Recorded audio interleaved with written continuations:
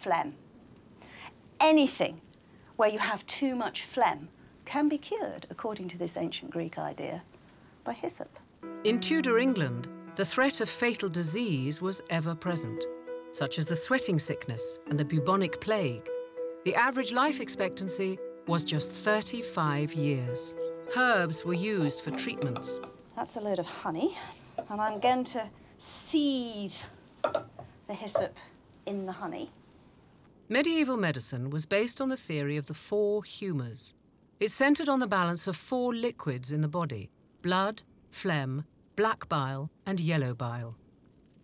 Illnesses were believed to be caused by an imbalance of one of these humours, and medicines would aim to restore the balance.